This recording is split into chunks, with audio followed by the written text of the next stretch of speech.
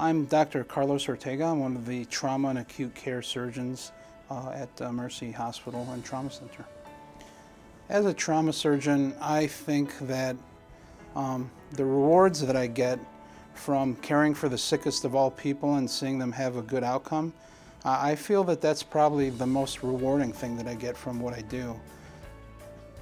After an encounter with a patient, once a patient gets better and once a patient's able to go home, I would hope that the patient and their family can take the opportunity to possibly reflect upon the sorts of things that led to the patient getting into that situation. Perhaps they could learn that there may have been some role of prevention, something they could have done changing their lifestyle to prevent being in that situation again.